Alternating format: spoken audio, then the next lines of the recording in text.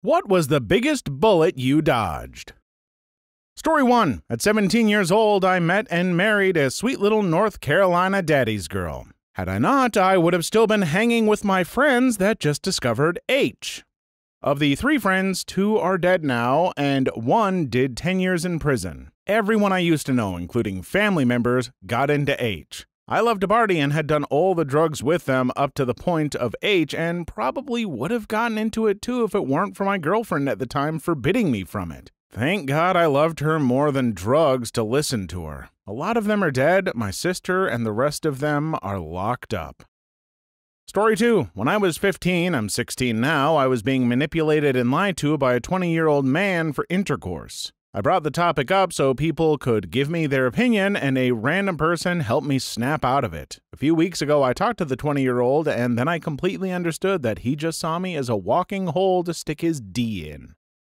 Story 3. Not my story, but a girl I knew had a few drinks and decided to hitchhike home, a town about 40 minutes away from the one she'd been drinking in. Note, it is very common for people to hitchhike in this area. She gets picked up by a car of guys, all seems fine until she points out they can drop her off just up ahead, and they keep driving. She had that instant sober feeling. She plays it off like she's clueless and totally down to keep hanging out with them. Active like she's very drunk, meanwhile they're back in more forested area of the highway. Then she fake dry heaves and says about to puke, really putting on a show so they stop to let her out. She books it into the bushes and just doesn't look back until she's safe. When I was in high school, we had a cop that come talk to us about what to do if we were in a car with someone and things didn't feel right. They said to use the 3 Ps and say you desperately gotta puke, gotta pee, or gotta poop. And the effer, more often than not, cares more about their car getting soiled than whatever they want to do to you and will let you out. This is absolutely genius of her. It's honestly frightening that she had to come up with that idea in the first place.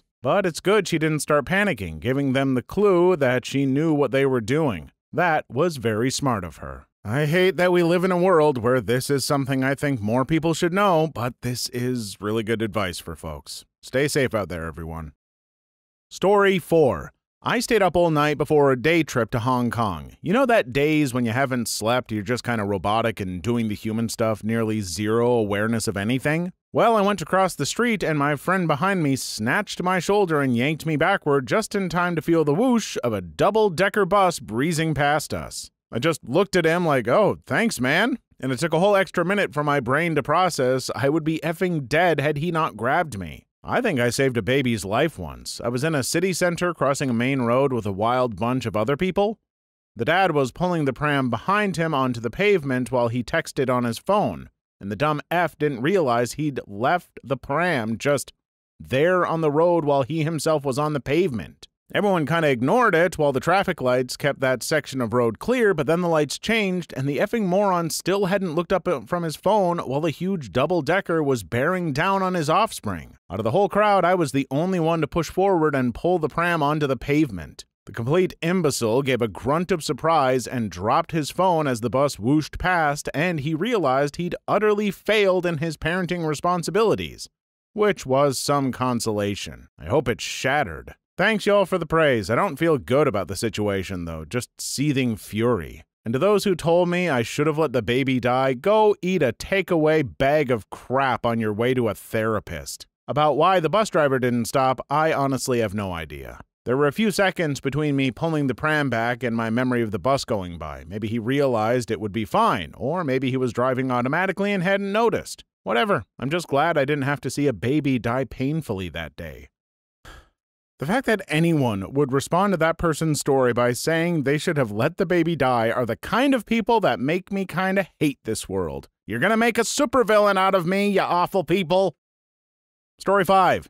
My high school sweetheart and fiancé was my bullet. He ghosted me out of nowhere, no explanation, just gone. So, needless to say, no wedding. I sent the ring back to his mom cause I didn't want it and was peed. I go on to live a great life, find a wonderful guy, and we have been happily married for 21 years. 25 years later, I find out that my old flame had been arrested for underage solicitation, intimate texting underage girls, possession of CP, and many charges of intercourse with minors. Apparently, Mr. Big Man in his community was arrested in a sting operation after this 12-year-old girl's parents found a whole series of explicit texts and had found that he set up a romantic hotel room get-together for them. Police pretended to be her, and he was caught in the parking lot of the hotel. Even better, he was married to the same chick he was apparently seeing while we were together and had a couple of kids, all around the same age of his victims. Yeah, before finding all this out, I regretted for a long time that we didn't work. After finding this had been going on for at least 20 years, I was rather glad I got ghosted. Never been so glad to dodge a bullet. You didn't dodge a bullet, you dodged a friggin' land-to-air missile. I'm sorry, do you even have memories of being with a monster like that? Story 6. My girlfriend and I were going to see Cats, the movie. Our Uber pulls up and straight away we notice something about the driver. To this day we can't articulate what it was other than to say he just felt off. We got into his car already hesitating and a touch anxious. He looks at us in the rearview mirror and makes a comment like, "Two lovely ladies in my car tonight," or some weird crap. A few minutes in he makes another semi-naughty innuendo comment about riding with him. My friend notices the handle of a knife just poking out of the side of his jacket. She says, "Hey, can we stop at a 7-Eleven? We need to grab a Gatorade real quick." So we go in and refuse to come back out. We're considering whether to call the police or not. It was so creepy, but what would we say? Some dude was creepy to us? And while we're hesitating, he winds down his window, brandishes his effing hunting knife at both of us, screams something about devil women, and then just tears it out of the parking lot. To this day, my girlfriend and I are so thankful that we got out of that Uber. Otherwise, we would have made it to the movies in time and we would have seen Cats. Story 7. I was walking down the street in downtown Chicago and I heard a loud bang followed by a woman screaming. Someone dropped a full 2-liter bottle of soda from the 13th floor and it just missed me. It was essentially a giant bullet at that heightened speed. The woman screaming was about 5 feet behind me. She was the second closest to being hit. I'm pretty sure that bottle would have killed me if it hit me. One time at school, we were practicing cadences for drumline. A light fell from the roof about 30 feet high, one of those lights with the diameter of a basketball and looks like half a sphere. It hit the ground and shattered 1 foot to my right. Don't think I would have died, but probably would have gotten a concussion, and it would have hurt a lot. You mean you would have got a concussion playing percussion from a coruscation? I know coruscation barely works in either sense, but you all in the comments try to do better. Story 8. A few years ago I had pneumonia, but my whole family insisted that it was just post-nasal drip, which runs in the family. After a week or two I woke up in the middle of the night when I couldn't feel my arm. After I got to the ER, the doctor said that it was the worst he'd ever seen and he was surprised I wasn't dead. I had 3 pounds of mucus cut out from my lungs and another 2 weeks in the hospital siphoning out the rest. For 3 months afterwards, I could barely walk half a mile without starting to pass out, and I still can't run for more than 200 to 300 yards without collapsing. Story 9. Not changing jobs in early 2020. Would have been a short-lived promotion after early restructuring and layoffs. I changed jobs on March 9th, 2020. 2 days later, my city shut down and everyone was sent to work from home. My new company committed to zero COVID layoffs. The company I left laid off about 80% of my department. Dodged a bullet. Story 10. After I had a stroke, I was in a coma and it didn't look like I'd wake up. The doctors asked my wife if they should let me go. I only exist because she said no. I didn't dodge a bullet so much as my wife blocked it for me. Honestly, this made me tear up a little. Please tell your wife that she's incredible. My aunt did something similar. She saved her husband from a heart attack by using her nursing experience and network to get him on the table before it even started. To this day, even doctors have no idea what caused his heart attack, but my aunt and your wife are legit superheroes. Story 11. My dad was going through a severe depression 10 years ago, and my life was equally crappy for a whole multitude of reasons, and it was rubbing off on me. I spent what felt like half an hour crying on the floor and working up the nerve to pull the trigger. Then when I finally did, the safety was on. I sold my gun the next morning. Wish my dad was able to say the same 3 years later. Rest in peace. I am so sorry to hear about your father, but I'm glad that one last hurdle stopped you. I hope you've been able to seek help, and I hope anyone watching this video will please seek help if they are dealing with something similar. Story 12. Many years ago, my flight had just landed at Chicago O'Hare and the plane was taxiing when the pilot suddenly slammed on the brake. People were literally thrown forward against the seat in front of them. A few seconds later, another plane, taking off I think, went screaming by right in front of us. No explanation was given, though our imaginations provided a lot of gory details. Just regular Chicago drivers. Story 13. Well, about 15 years ago, I dated a guy for less than a year. It was an awful, abusive relationship, and I was happy to get out of it when I did. About 8 to 9 years ago, I saw him on the news. He strangled his girlfriend to death. He then dismembered her and lived with her body for a month or so before he was caught. Story 14. Around 30,000 pounds. I was driving with my wife in town one snowy evening and we had pulled up to a stoplight. I happened to glance up at the rearview mirror and saw a city bus heading towards us and rotating sideways. I hit the gas and pulled ahead into the intersection and left into the turning lane, and less than a second later the bus went sliding through right where our car was. It came to a stop on the other side of the intersection and fortunately didn't hit anything, but 1 second or 2 feet difference and we would have had some nice spinal injuries. This is why I'm always baffled by people who don't wear seatbelts and their reasoning is, well, I'm a really good driver. Sure, but sometimes a bus hits some ice. These folks were lucky and a real testament to just how important awareness is when driving, even when you are stopped. Story 15. As a kid, after running errands in town with my mom, I was climbing into the back seat of our family station wagon. A semi-truck hit a power line pole down the street, causing the still live wire to fall, bounce off the roof of the car, and hang across the open door just a foot or two above my legs. Raised Catholic, I wondered for a while after if I had actually died that day, and the rest of what I thought was my life was my purgatory. Story 16. A friend had lost his job under suspicious circumstances. A few weeks later, he asked me to take him to the bank. As I got near to pick him up, I caught a train. He called to say never mind, he would get someone else. A few days later, a friend sent out a message to a large number of our friends. This guy lost his job and was running a check cashing con. Can you cash his check for me? I'll pay you $50 if you do. The check is $500. He has no banking funds. You eat the whole amount. He did this to several friends in a few days to amass a few grand and was about to skip town when the cops got him. Halfway through this, I was thinking you dodged being an unknown getaway driver for a bank robbery. I was thinking the same, and frankly, I feel a little robbed myself. I hope we get a bank robbery story now.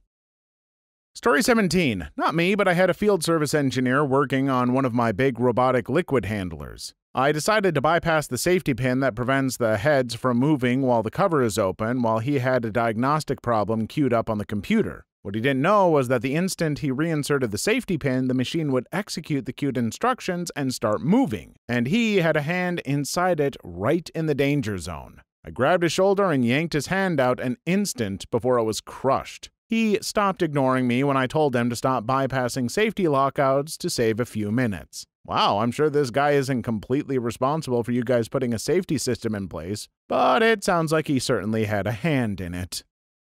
Story 18. My newborn needed to be rushed to a super high-level NICU to be put into a state of induced hypothermia because he only had hours before he would suffer permanent brain damage. I live in a small town in the middle of nowhere. The small town next door just barely upgraded their hospital to have that hypothermia suite, one of only a few in Texas. He's doing great, no sign of any damage.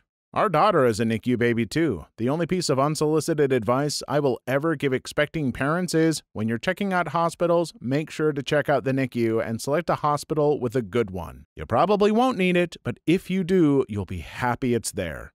Daughter is now 4 and a healthy little spitfire. Glad your son is too. Story 19. Was going to move to a different apartment complex last month. Got injured at work and lost hours, therefore couldn't come up with the deposit money in time. Last week, some butthead was cooking M and caught the building on fire. I've got to say, if someone was getting away with cooking that stuff in the apartment complex, it probably wasn't the best place to move to even if it didn't burn down. Though I suppose maybe you could have got a discount? Ugh. Story 20. Hubs, my sister and I were hanging out around my parents' house on a very boring 4th of July. We decided to wash my husband's new car sitting in the driveway because it was hot out and an excuse to play in the hose. We were literally walking out the front door and I said, we should eat lunch before we all get wet and stuff. And everyone agreed, so we turned around and went back inside. I was warming up something in the microwave, a Hot Pocket I think, and all of a sudden I hear the loudest bang I think I've ever heard from the direction of the front door. Hubs and I look at each other wide-eyed and run outside. I was greeted by the back end of a Crown Vic smoking something fierce plowed into the tree in the middle of our yard. For a split second I was just stunned and screamed to my sister inside to call 911. I looked over to the driveway and the car we had been planning to wash just 5 minutes ago, totaled. Completely totaled. Brand new 2011 G6 destroyed. Guy hit it so hard it did a complete 90-degree turn across the driveway. He actually hit it so hard it ended up ricocheting and hitting the other cars in the driveway, mauling 2 other cars. Yard was effed. Crown Vic was effed. Tree was effed. We immediately assumed it was drunk driving, being the 4th and all. I went over to the driver's side and found a very old man, bewildered, unable to comprehend what I was saying, but conscious. I will never forget the look he gave me. Confused, helpless, scared.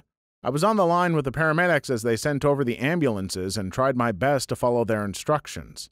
My sister was only 14 at the time, so I handled the call. Turns out dude was diabetic and passed out behind the wheel due to low blood sugar, hit the gas pedal with his weight as he passed out, and was plowing down our residential street at 65 miles per hour. He jumped the curve, drove down the sidewalk, past another house, then slammed into my husband's car and subsequently the tree. If we had been anywhere near that yard/driveway, I have no doubt that all of us would have been seriously injured or dead. It was sheer dumb luck and timing that saved us. Huge bullet dodged. Or should I say, huge car dodged. I will never judge myself for craving Hot Pockets again. One day, they might just save my life. I'm really sad that the car was a Crown Victoria, a Ford, and not like a Charger, because then you could have said, huge Dodge dodged, and won this whole thread. But also, this just shows the importance of never skipping lunch, folks. Skip lunch, get crunched.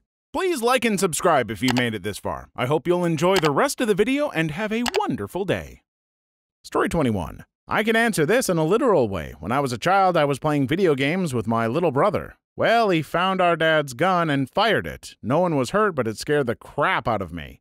My younger brother used to dry fire guns at me till one time he fired a live one right by my head. Dad came home and wondered why he had a huge black eye. Story 22. I survived a rocket attack that landed about 10 meters from me, very close to where we were standing. We were so close to the launch site that the warning alarm came after the rocket had already impacted. Thankfully, we were able to drive under a vehicle for some shelter, and the 3 of us made it through unscathed. Story 23. There was a pile of stuff that people would leave at our house when I was at university, coats and stuff. Moving out day, we found a random samurai sword in the pile. We were messing around with it, trying to make it go swoosh. I was stood facing my brother while he was swooshing it when the blade dislodged from the handle, flew straight past me, and stuck horizontally into my headboard. So yeah, my brother nearly impaled me while messing around with a random sword we found after a house party. I can hear r/sword screaming about wall hangers staying on the wall, LOL. Story 24. I interviewed for a job that I wanted desperately in August 2019. After the initial phone interview, I went in for an in-person interview at 4 p.m. on a Wednesday. I had a rejection in my inbox by 8 p.m. and was completely gutted. Then, 2022 happened and they laid off 60% of their staff and will probably go under. I'm thankful for that rejection every day. 2020 showed you that not getting a job you wanted was actually all for the better? I guess what they say is true about hindsight being 2020. Go ahead, drag me in the comments. I stand by my dumb joke. Story 25. When my great-aunt passed away, I was helping to clean out her house. I'm just dragging everything out of the basement, and suddenly my dad is like, "Whoa, put that down gently, and let's move away from here." So I put the weird metal tube type thing I'm carrying down and get out of there. Turns out it's a mortar shell from when my aunt worked in ammunitions factory during World War II. Bomb squad came and took it away. I'm just casually going to take a mortar from work, no problem at all, as you do. Did you ever hear back from the bomb squad about whether or not it was still active? If they took it rather than safely detonating it, I would imagine it was almost certainly inactive, unless there's more to this story than OP is letting on. Story 26. My mom left me in one state and went back to my abusive stepfather. She tried to get me to drop out of my senior year at high school, move back to their state, and just get my GED. They wanted a live-in babysitter, cook, and maid. I was so lucky my grandparents let me move in with them and finish school. It's always the grandparents that are the true homies. Grandparents have the grim misfortune of seeing their children become complete buttholes, and then treat their grandkids the way they wished they treated their kids. Story 27. Freshman year of college, I had a calc class. It was material I had learned before, but for various reasons they didn't give me transfer credit. So I skipped class quite frequently. Though I usually sleep in, one morning I find myself awake at 8:30 and not really feeling like sleep. Might as well check in on the class and see what's going on. It was the midterm exam.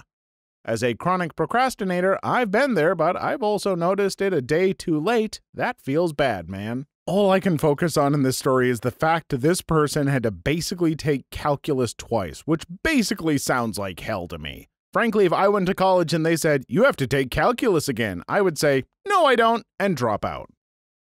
Story 28. Getting chased by someone with a knife across my apartment. I closed my door at the right moment so that the person ended up stabbing my wooden door instead. The mark was there until I left the apartment a few years later as a constant reminder of what could have been. And why was this person trying to stab you? I'm gonna go with the old classic, what are you gonna do, stab me? Unfortunate, but a good morale boost. Crap, I'm late for work. Opens the door to knife mark. Could have been worse.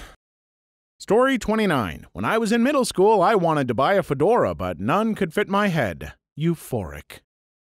Story 30. In 1992, I was 16. A bunch of us were about to leave a party, and I called shotgun, but my friend Pat kinda wrestled me out of the spot, and I wound up jumping in another car since the first car was now full. The other driver and I watched as our friend's car skidded into oncoming traffic. Pat was airlifted to the local trauma hospital where his dad told a huge group of us teenagers that Pat had succumbed to his injuries. Maybe that's not exactly bullet dodged, but similar story. I was going out with my mom and sister when I was in about middle school. I always sat in the passenger side back seat if it was more than me and the driver. My sister decided at the last second that she would stay home, and we got T-boned on the way home in a hit and run. The other car totaled our car with all the damage on the back passenger seat where I should have been sitting. I still think about that often. I prefer the driver's side with the assumption that the driver will be more aware of and responsive to threats on the same side. That thought has guided the placement of the car seat for my kid's entire life. Cars are so dangerous, folks. Like, I drive, but every time I read this stuff, I think about how much I wish I didn't have to.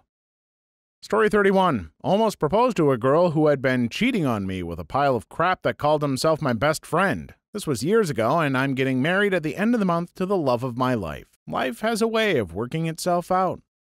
Story 32. I had a cardiac arrest about 4 years ago. Dropped deadish in the middle of my shift. Found out after I woke up about a week later that A, the manager who saw me fall was a former lifeguard and knew proper CPR. B, an ambulance happened to be passing about 2 blocks away.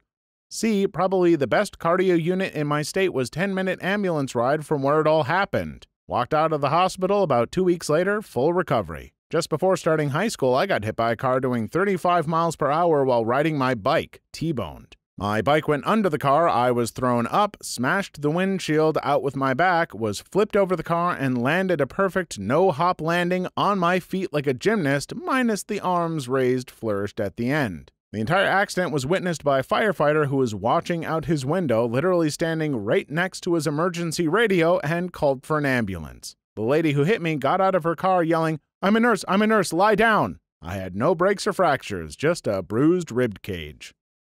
Story 33. A literal police car. The police were chasing someone and I was crossing the road and my dumb butt was walking slowly and the police car nearly grazed me. Look both ways and take off your headphones when you cross the road, kids. Story 34.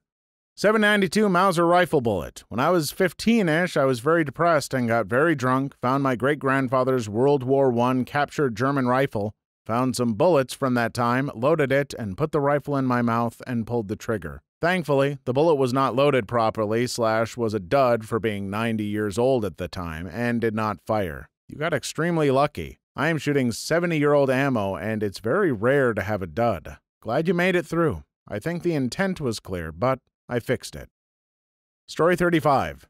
A guy pursued me for 3 years. I couldn't get away from him no matter how hard I tried, but finally, he got sued for harassment and R of multiple women.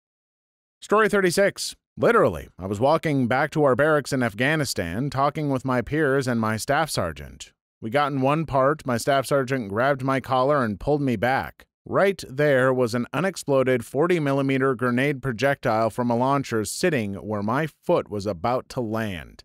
Big yikes. Good lord, of all the ways to go while in the service. I guess you can never be too careful when you're around a place with battle and stuff going on. Glad you're okay. Story 37. Missed a train by seconds. Got on the one after. The one I missed hit someone. Story 38. X said we can have unprotected intercourse after getting some unfortunate news from her gynecologist. Something felt off. Few years later, she had twins with some guy. Story 39. Went to kill myself by putting a plastic bag over my head and tying it off. Figured it would be less messy to be found. My cat started going crazy on the other side of the door when I started to get lightheaded and feel sort of nauseous. I thought, all right, you need your dinner and no one else will feed you, and I untied the bag to feed the cat. After the fact, I realized my cat literally saved me from one of my lowest points. God, I missed that cat. Still can't believe I came that close. Please leave your story in the comments. I would love to make a video on them in the future. Also, don't forget to like and subscribe.